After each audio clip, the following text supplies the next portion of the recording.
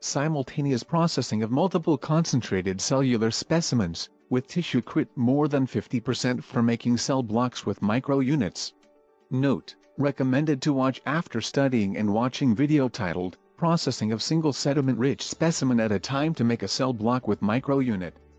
The videos proceed at rapid pace for quick viewing. Please pause and play as needed.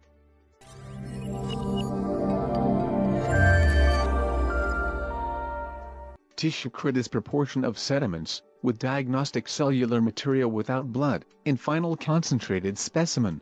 Concentrate by centrifuging as much specimen volume as possible to get maximum amount of sediment. To pour off the supernatant gently, by inverting the centrifuge tube by 180 degree in one smooth movement. Pour off the entire supernatant. Return the tube to its starting position as quickly as possible to avoid accidental loss of sediment pellet, especially of blood-rich specimens. Resuspend the sediment in minimal supernatant part to get more than 0.5 ml off final concentrated specimen. Structure of micro unit explained with longitudinal and cross sections. Line up and label as shown. Match each of the specimen with all the components of the kit. Transfer 0.5 to 1 ml of concentrated specimen with transfer pipette onto the top of the sponge disc, so that all the wells are flooded with the concentrated specimen. Place the used transfer pipette in its place. Repeat the step for all the specimens.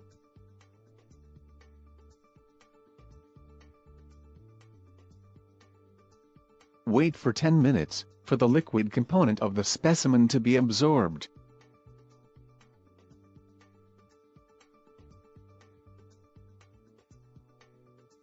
Add 4 to 6 drops of 10% formalin gently over all the sponge discs imbibed with respective concentrated specimens in micro units.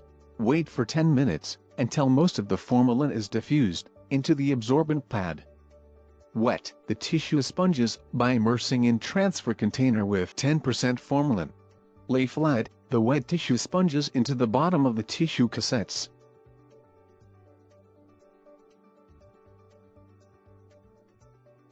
Place the cell block making unit with sponge disc into the respective tissue cassettes. Dislodge the sponge disc from the transparent sleeve onto the wet tissue sponge by gently pushing down with tip of the transfer pipette previously used for the respective specimen. Repeat this process for all the specimens one by one, and set aside the consumed black carrier plates with absorbent pads and transparent sleeve for discarding.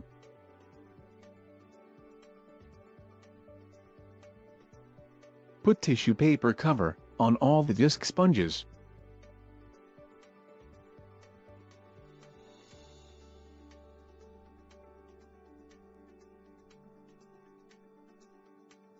Place the second tissue sponge, moistened with 10% formalin.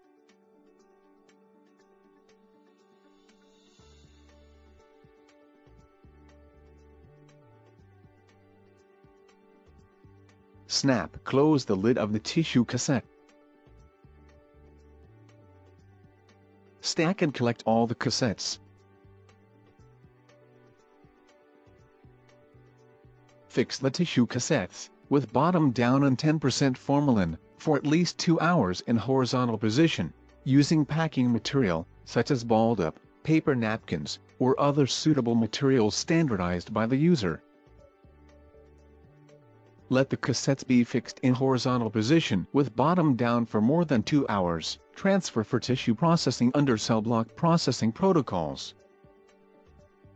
Discard the consumed materials.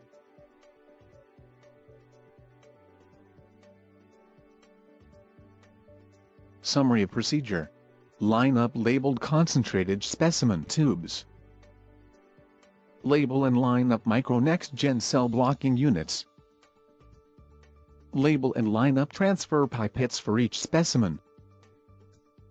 Label and line up tissue cassettes for each specimen. Procedure steps. Step 1. Add concentrated specimens on the respective sponge discs, and keep the respective transfer pipettes in their places for use at later stage 2. Dislodge the respective sponge discs with concentrated specimen into the respective tissue cassettes. Step 2. Add 10% formalin fixative to all sponge discs with concentrated specimen. Step 3. Transfer the sponge discs with the tip of transfer pipette into their tissue cassette. Step 4. Put all the sponge discs with concentrated sediments and covered with tissue paper cover, between 2 tissue sponges into their respective tissue cassettes. Step 5. Let all the cassette fix in horizontal position, with bottom down for more than 2 hours.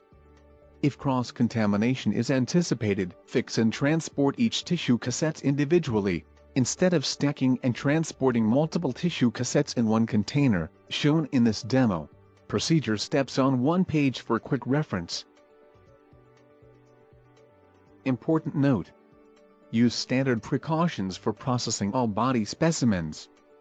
Red color of specimen is for depiction purpose only. It does not imply that all specimens would be red or pink.